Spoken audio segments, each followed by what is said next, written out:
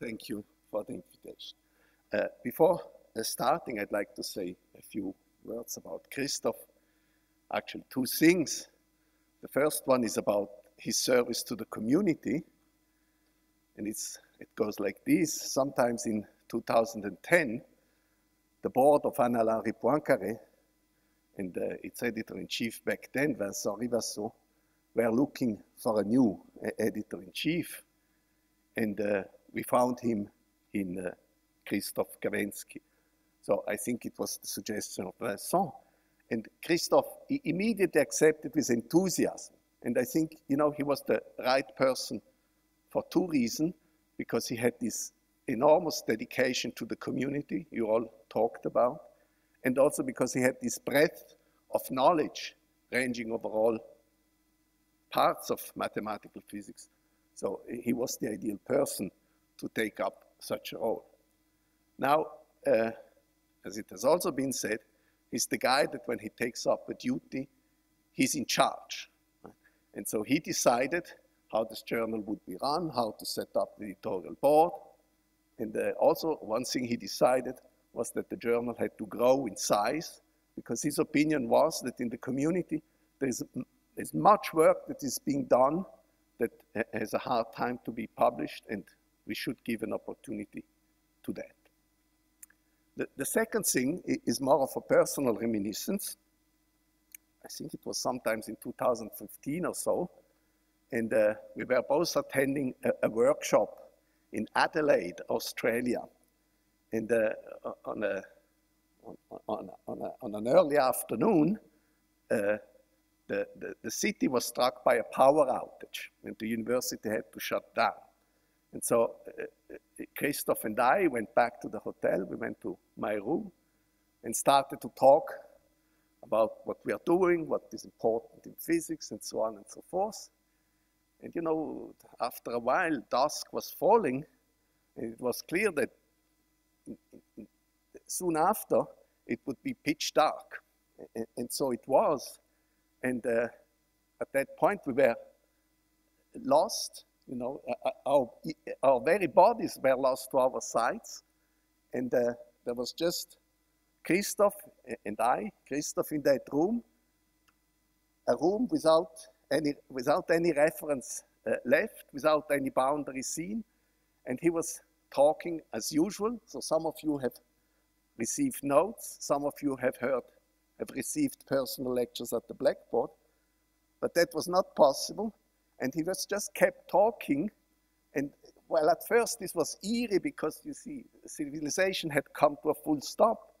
After a while, it was very comforting hearing his strong voice, always reassuring, it was reasoning in a compelling way. And so he explained me during several hours the conformal bootstrap I knew nothing about before. And then went on for some time, and late at night, the lights came back. In some way, they spoiled the magic. It was much better during that time. So when earlier this year I heard about the passing of Krzysztof, it reminded me of this thing. Once again, he went out of sight, but I sort of still believe that in some sense, he's still present in a room with no boundary and no center. And if we just want to listen to him, we somehow still can. So these are the few words about Krzysztof. And now let me move to this talk. So the title has been said. It's about the infrared problem, in particular in the massless Nelson model. And this is joint work with a former PhD student of mine, Vincent Beau, and a former postdoc, Wojciech Dybalski. And the work is supposed to appear in Alain Poincaré in the special issue dedicated to Krzysztof's memory. So here is an outline which I will skip, and let me give you a vague introduction to the infrared problem. So the infrared problem arises in massless field theories, and it is signaled by various facts, and among them the following two. So you can see it in perturbation theory, maybe like practitioners do, and you would see Feynman diagrams that diverge at small momenta. And another way of seeing it is in mathematical physics, or maybe more restrictively in scattering theory, by the impossibility of defining particles in the sense of Wigner.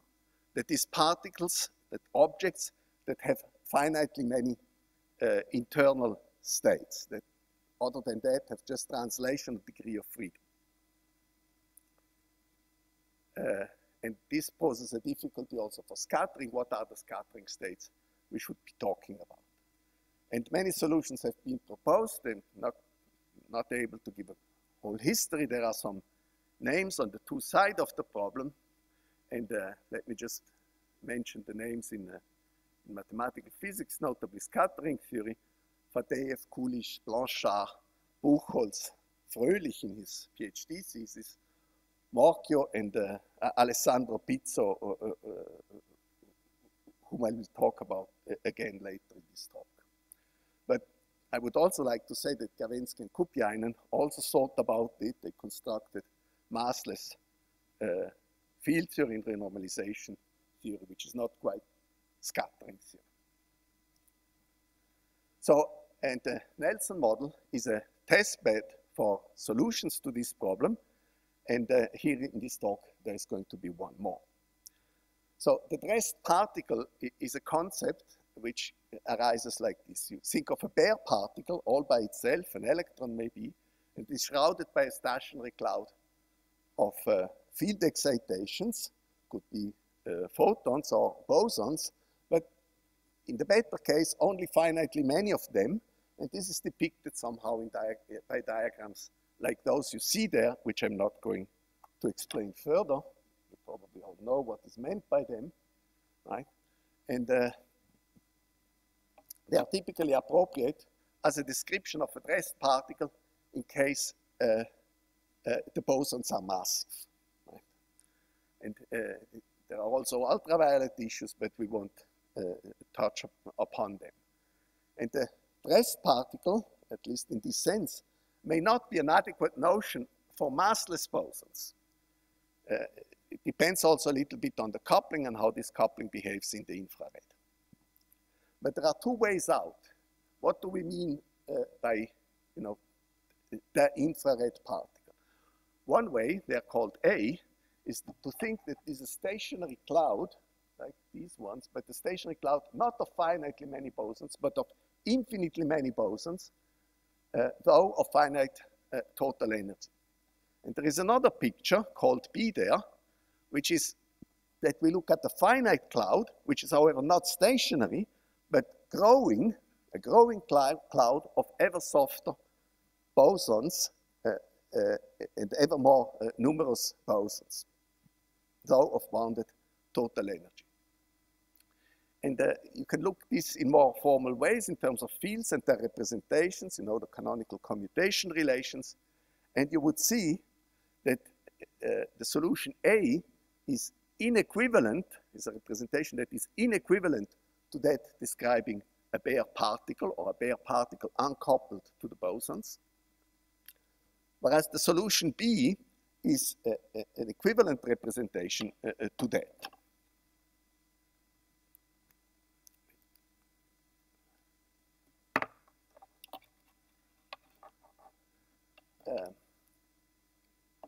Right. So in some way, however, the case of infinitely many bosons, though never attained, is somehow the limit of the case of finitely many ones. And this at first is disturbing because in case A, cases A and case B, they live in different Hilbert spaces, in different representations. So it is not immediately clear how one can be the limit of the other. And it sometimes, in some sense, it won't, and in some other sense it will. And here is a manifestation of the problem, as you see by divergences. Here is a diagram of Compton scattering to leading order at 3 level. And you can look at radiative corrections like you see them here.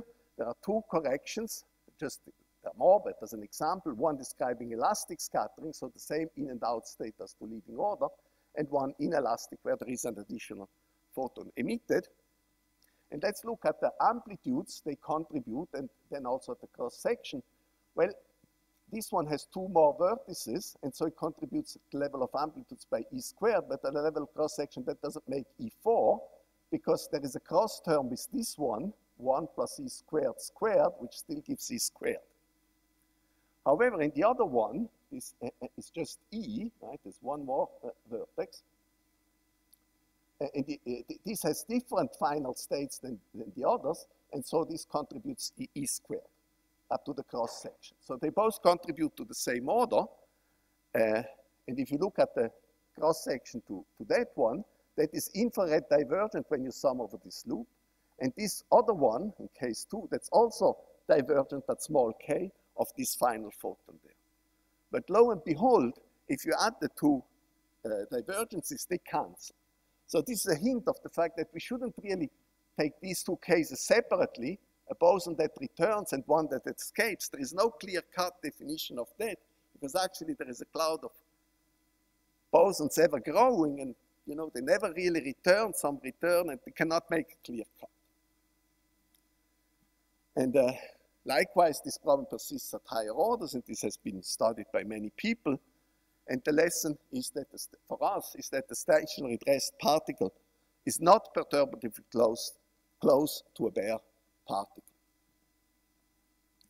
Since how am I speaking? Since when? Sorry. 10 minutes or so? 12 minutes, thank you. Okay. So let's come to the Nelson model. Here it is. You have a particle. Should stay here. You have a particle, say, of mass m equals 1, coupled to a massless bosonic field of frequency omega, k, given just by the length of the wave vector k. So this is a massless boson. And there's a Hilbert space for the particle, which is just usual L2 over R3, thought of as position space. And then there is the observable and the momentum of these, which are given by the usual operators. And on the other hand, you have the Hilbert space of the field, which is a bosonic Fock space F, constructed over L2 of R3 once again, but this time R3 is supposed to be the momentum space. And the observables are what you would expect. You construct a bosonic field like this phi here, and dk is actually d3k, and they star satisfy the canonical commutation relation. And omega is the vacuum in the Fock representation. The kappa you see here is an ultraviolet cutoff, so we don't want to look at ultraviolet issues, so we just want to consider the infrared problem, and it is 1 near 0. So it's 0, it's at 0 it is 1, and then it falls off slightly above that.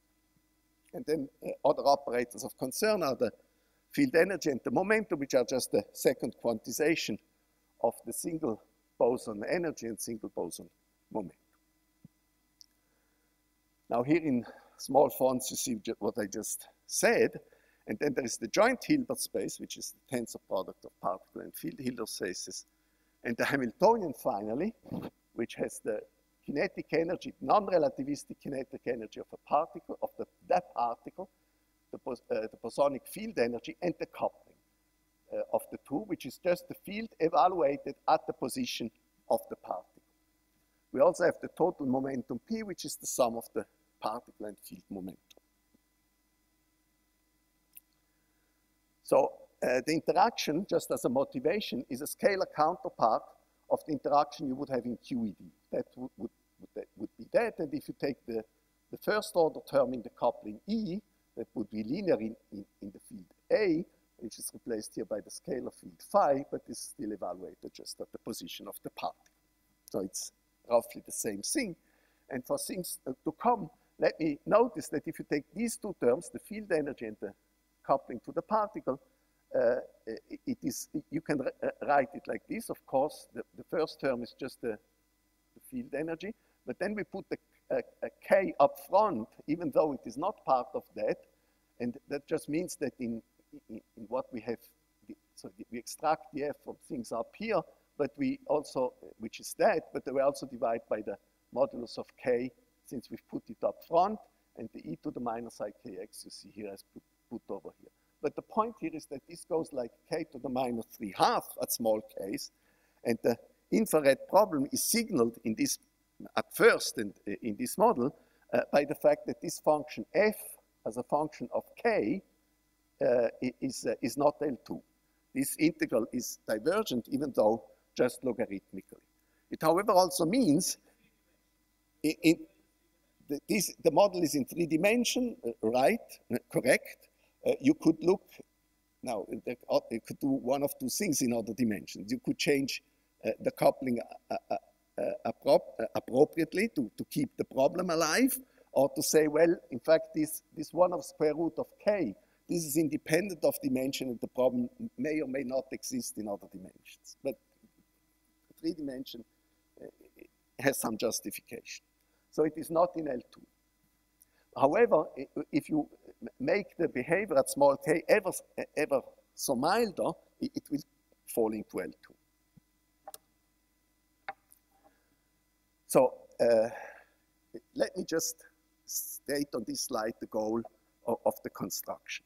So first, however, let me remark that the Hamiltonian of the Nelson model is translation invariant. So the Hamiltonian and the total momentum commute. So you can look at total momentum as being a good quantum number, thinking just as a number rather as a 3 vector. And the task of scattering theory, and this is far more general than the Nelson model, is to match complicated trajectories of the model at hand, like e to the minus I h t psi, to their simple, possibly simple asymptote. So here is somehow the picture, and you want to describe the asymptote by giving some simpler description for psi t. And concretely now, this means that we are looking for an ansatz, that is a map from time to psi t in the total Hilbert space, describing, possibly many, explicit states, so that this asymptote is indeed the asymptote of some state and of its true dynamics e to the minus ht. And so the error should go to 0 as time goes to infinity. So that's the first remark there. It's just what I said. And the second remark is that psi t should be a simple ansatz, you know, otherwise the trajectory itself is its own ansatz, which is not of interest. And it should be a simple ansatz describing this ever-growing cloud of ever-softer bosons. And simple means, you know, as my co-author Wojciech Dybalski likes to put it, that it fits on a t-shirt. But it should also be simple in the sense that it has a compelling motivation. And reasonably many means that the infinite cloud, which is actually never attained in the Hilbert space, has somehow still a wave function, h of p, which you can choose at will, which can be prescribed, at least as a smooth function. So this will determine the asymptote, and you can find a psi, which has then this asymptote. So in order to construct these asymptotic states, let's start with some a simpler model. And the simplest model is ashamingly simple. It's just a harmonic oscillator, right? So a one-dimensional harmonic oscillator. And that is it comes actually in 2 versions. One is the Hamiltonian of a harmonic oscillator as we are used to. It is centered, A star A, so it is centered in phase space, x and p, so it is centered in A equals to 0.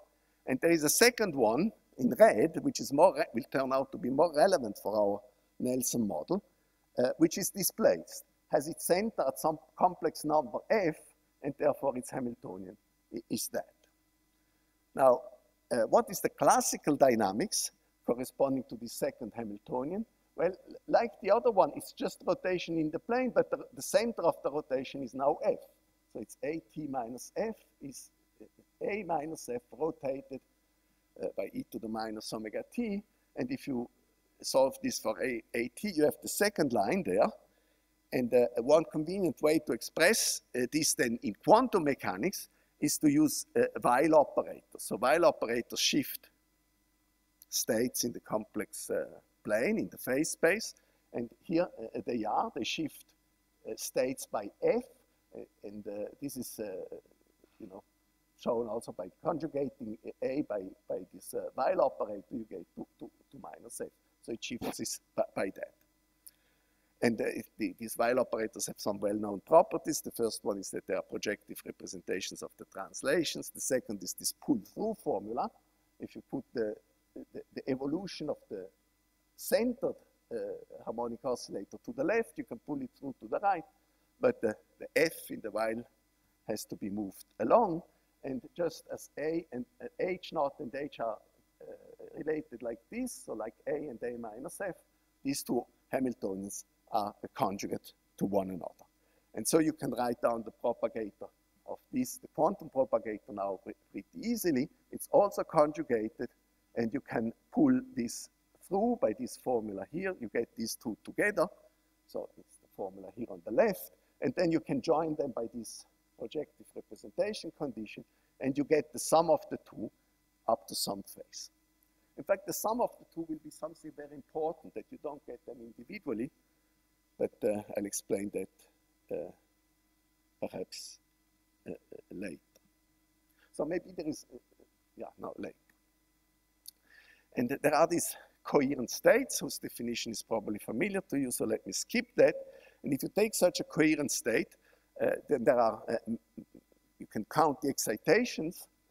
Here's the number operator. You look at the expectation value. Well, it's just given by G squared, G being this complex number.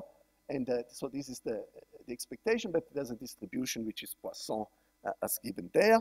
And in particular, the ground state of H naught is the vacuum, and that of H is a coherent state obtained by displacing the vacuum by F. And you can ask what is how many photons you have along such a trajectory, right? This is the trajectory of omega, so you start here, but you rotate about the red point. And the number, the expected number, is given by this expression here, and this is pretty simple because here is the propagator, so you apply to omega, that gives nothing, and so you have this while operator with this function acting, and the expected number is that. And so this oscillates like a sine squared, which is pretty obvious because excitation are created, but then they disappear again in this simple model. So let's now move to a slightly more complicated model, which is Van Hove model, and several people here also in the audience have worked about it. And it is related, on the one hand, as we shall see, to the Nelson model, because it basically replaces the particle which is in the Nelson model by just an external localized charge. In a sense, space is eliminated from the description. And on the other hand, this Van Hove model is also related to the displaced harmonic oscillator we just saw. Instead of having just one, you have a collection of many such displaced harmonic oscillators labeled by K, labels the field modes. And the point is that omega K shall go to 0 when K goes to 0. And in particular, this F, this displacement, shall go like the same way it goes in the Nelson model to capture some of its feature. And so the Hamiltonian is just this collection of displaced harmonic oscillators. And if you expand this product, there you go. So it just looks like the displaced harmonic oscillator. And maybe this is just, this thing here is just a number, omega k fk squared, just a number, by the way, finite, because so the integral of that would be divergent. This is mitigated by the omega enough that it converges. And so we will occasionally dismiss this term, and we'll just make, the effect will be that the ground state is not at 0 energy, but at some other energy. Now, what else can be said about this Van Hove model? Well, it's a nice operator on the Fock space, L2 of dk, and the vacuum is the usual Fock vacuum. You can have coherent states, which are now labeled, this was not good, which are now labeled not by numbers, but by functions in L2. And so you can write such a thing as long as G is in L2. And one of the important points here is that this is meaningless, strictly speaking, when G is not in L2. However, you may still attach a meaning to the case where G is not in L2, and that is somehow an infinite cloud of bosons rather than a finite one. And this is sort of also signaled by the fact that the particle number in such a state is g squared, which is infinite if g is not in L2. Now this model exhibits an infrared problem exactly when f is not in L2. So you can still formally write down this ground state just by displacing the Fock vacuum by this vial, just as in the displaced harmonic oscillator, but it won't be in L2, it won't be in Fock space. And you can see what happens to the boson production along the trajectory. So here is the expression we just had for a single one, which you now integrate over k, but even for a single k, this was oscillatory. The integral is not oscillatory, because when you look at when t is about omega k, or you choose omega k such is about t, and so this then is no longer small, but oscillates about 1 or 1/2 or something like this, then you see that this integral is going to diverge when the time goes to infinity, and therefore you integrate over ever smaller momentum. So this is the ever-growing cloud in this model I was talking about before. So for a few interpretations about this model. So you recall the propagator as we have been writing it down before. So we prefer rather not to merge the two things into one. And by just commuting the factors, which we can do, we get the phase. And that phase is fine. This f is not in L2, but when it's mitigated with omega at small k, this becomes integral, so that's a nice phase. And the phase oscillates down to 0 when t goes to infinity. So we can sort of neglect it. And the trajectory is the left-hand side, and the asymptote is therefore what we keep here without this phase, which in the limit becomes irrelevant. And I've just added in this ground state energy because we may have dropped the C number term in the Hamiltonian. So this is the trajectory, and this is the asymptote. And one way of reading this is so yes. So here is just what the result from the slide before. No, wrong way and again. And here is that these two operators are separately ill-defined, but the product is well-defined because of the usual thing. Oh, this is going to, the battery is low here anyway. So again, when you take these two things together, then this is in L2. So somehow you should think like this. The whole thing is this growing cloud. This is the infinite cloud, and what you remove is something decreasing in time, though still infinite, to keep it finite at any given time. Right, this is what it says here. This is the stationary infinite cloud. This is the growing cloud. And you may notice that this object, now at least when f is in L2, converges weakly to 0. But this W doesn't converge to W to 0. This is a little subtlety. But it still converges to the W of 0 being the identity. It still converges to the multiple of the identity, this one, which happens to be the overlap of the bare ground state and the dressed ground state. And one way of writing the equation up here is to put this on the other side and divide by the limiting C number value of that. Was there a question? No. By the limiting C value number of that, divide it, and then it says that the weak limit of this quotient is the dressed Hamiltonian. Now this is a formula you probably all saw in quantum field theory, the Gell-Mann law formula. I think it was also mentioned in Jan's talk, this problem. This is in some sense still fine when f is in L2, but when f is not in L2, which is our concern, this thing is ill-defined. However, the whole thing still tells us that we are on the right track by considering these things and separating them like we are doing there. So here is the Nelson model in more detail. Here you see it again. And any psi, you know, there is this, the fact that the two commute, and therefore the P can be replaced by a good quantum number, right, like this. And therefore you can decompose any state psi into a superpositions of improper states, so not states in the Hilbert space, however having a definite total momentum little p, and the operator total momentum acts fiber-wise in this decomposition. And there is another point of view, which is to take the original definition of the Hilbert space, so L2 of the particle times the Fock space, which you can look at Fock space valued functions over R3. Here they are, psi of x is in the Fock space. And if you translate just the particle like this, so you do this, and this is the total thing minus the field momentum, you end up with this equation here, which says that in such a plane wave, as you would expect, by the way, the value of the plane wave at some point x is related to the value of point 0 by this translation operator, translation of just the particle.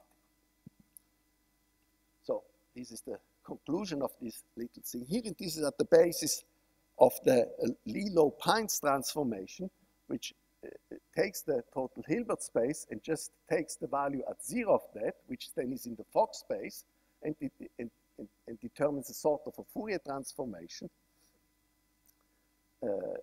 where the Hamiltonian, the Nelson Hamiltonian now acts fiber-wise, and its fiber-wise action would be that one. Basically, it just amounts to put the electron at position 0, and also the electron momentum, or the particle momentum, is now replaced by the total momentum minus the field. It's pretty obvious what it is. And before coming up with the scattering ansatz, let's have a look at the spectrum of this Nelson Hamiltonian, or actually at the fiber of it. But in order to do that, it's better to look at the joint spectrum of the total thing and the total momentum. So because of the little p being a good quantum number, you can decompose it like this.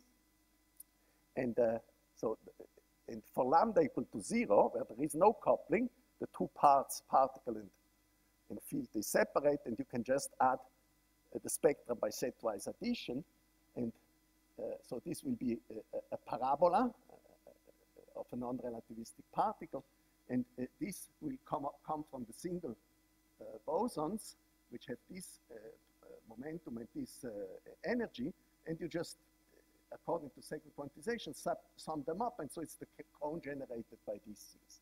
As the picture is here, the parabola, and then you setwise add to it any such cone and many such cones, and what you then get is the region depicted on the right, which is at the beginning a parabola, but farther out, when the speed of the particle exceeds that of the bosons, it turns over into a cone like this.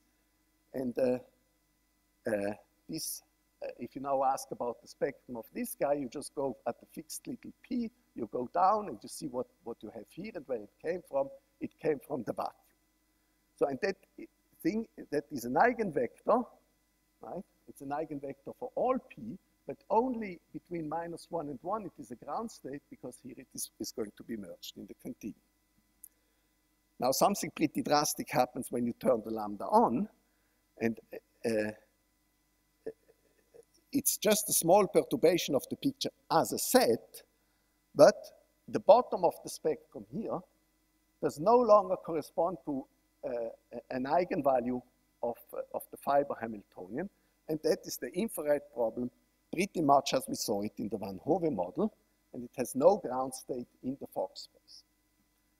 And in order to cure that, you could cure it like with the Van Hove model. So in the Van Hove model, actually the Van Hove model originated by displacing a centered collection of oscillators by F, and so we do the inverse, and we construct the blue counterpart to that by some choice of function f, which, however, is not exactly the function f of the model. It has to be changed slightly like this, but it's still not in L2.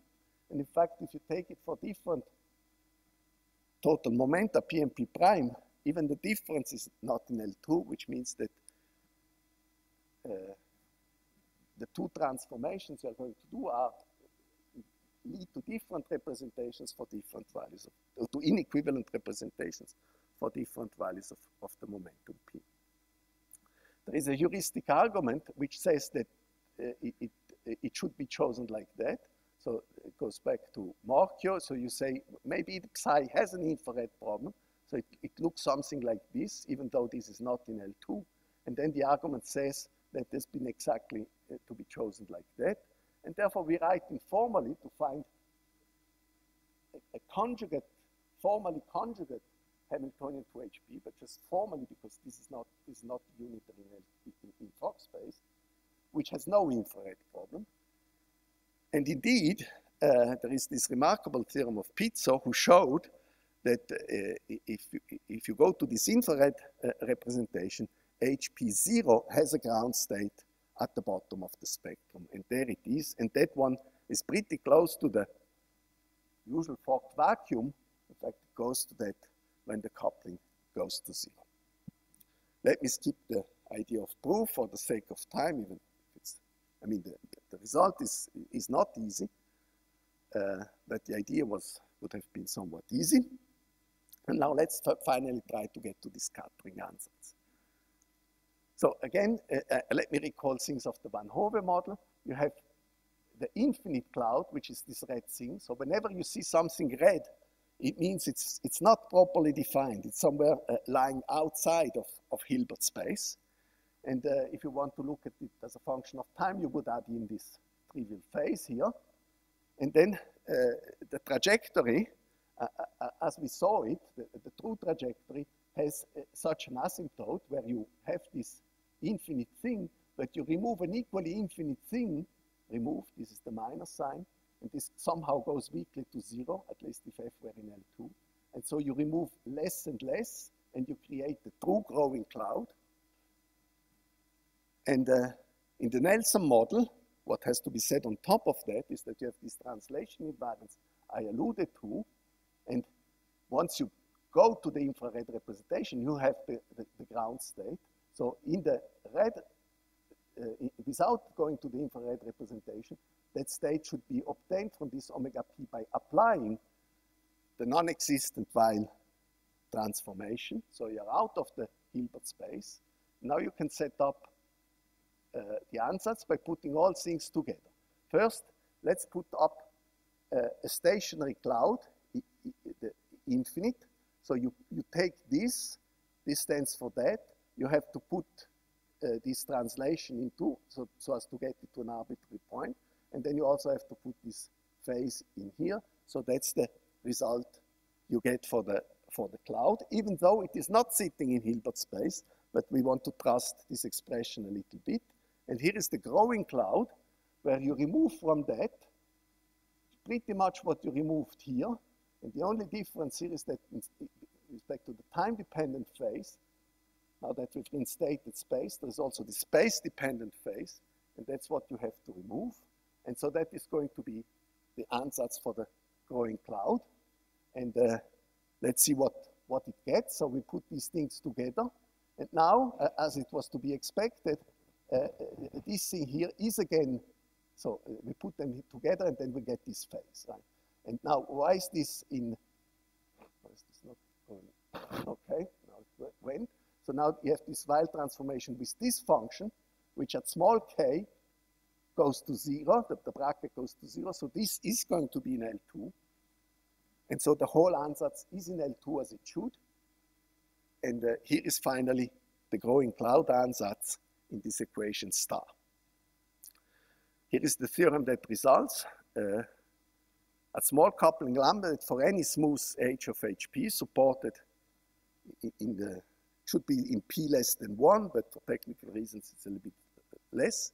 The ansatz given there of this growing cloud of ever softer bosons is asymptotic to the trajectory of some state, the true trajectory of some state.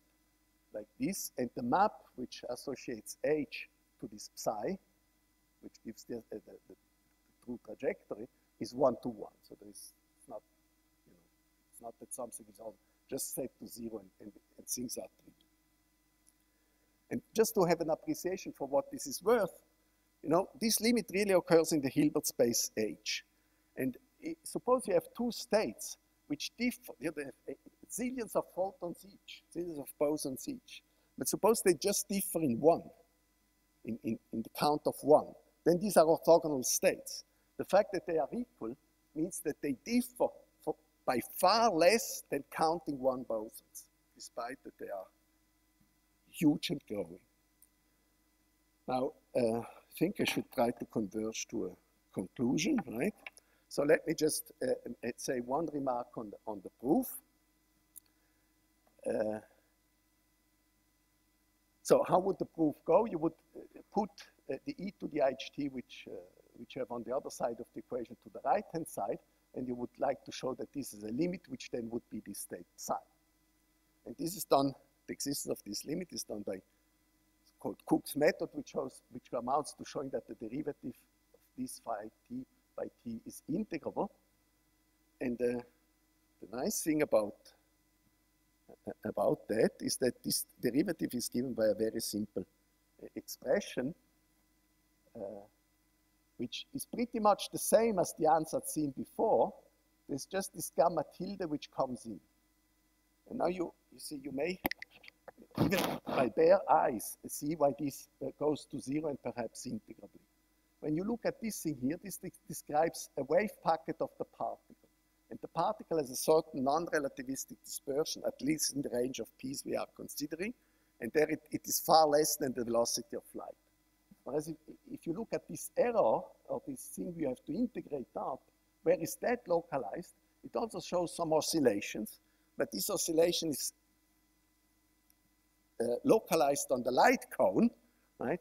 And therefore, this wave packet here is going to ever more avoid this light cone because it proceeds much smaller, and therefore this whole expression is going to be small. And technically, this is done by some stationary phase approximation, and it makes use of some properties known been derived by other people before us about the regularity of the energy of P and some less regularity about the ground state.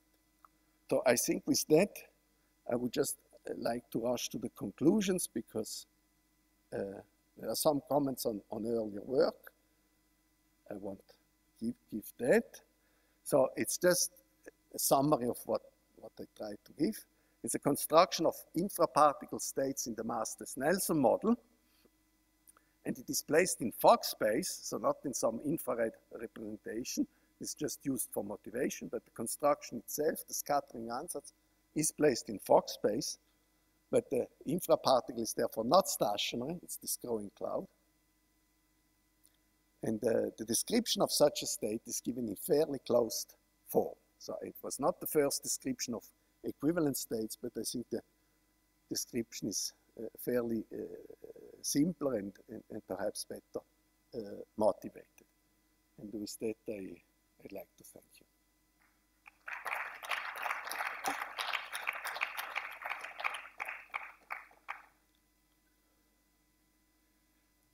Thank you for the talk. Are there questions?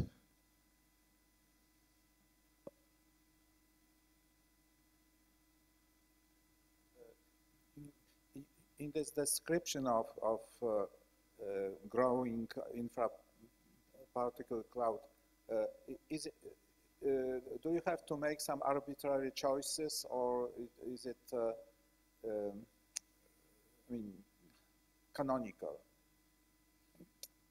Well, I would say it's fairly canonical. I mean, you know, there are always little choices you have to make. Let me give you one.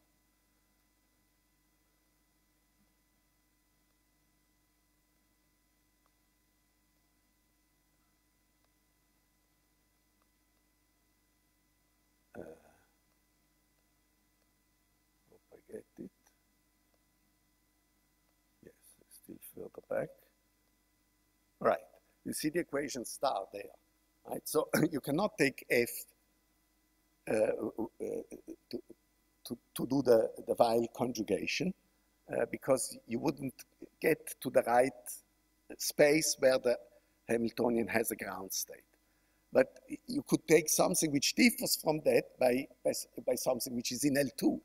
In this sense, it's just the tail behavior which is unique. The concrete function you choose is not, even though this is the most natural choice.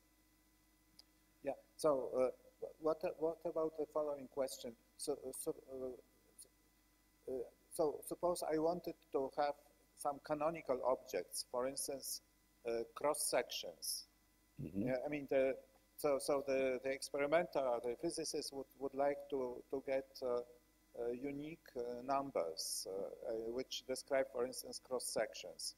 Can you give a recipe to him or to her? No?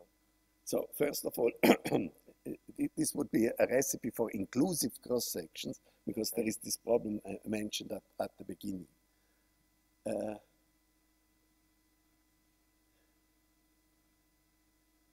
So inclusive means that you fix the that the observable which somehow underlies the cross section is blind to the number of very soft photons that have been emitted. Right? And so I think one can give a fairly canonical definition of that. You see, above a certain infrared threshold, you can do, if you think you have one definite choice, you can take it. The only modification that has to be made in order to get this description is at very small k. Thank you.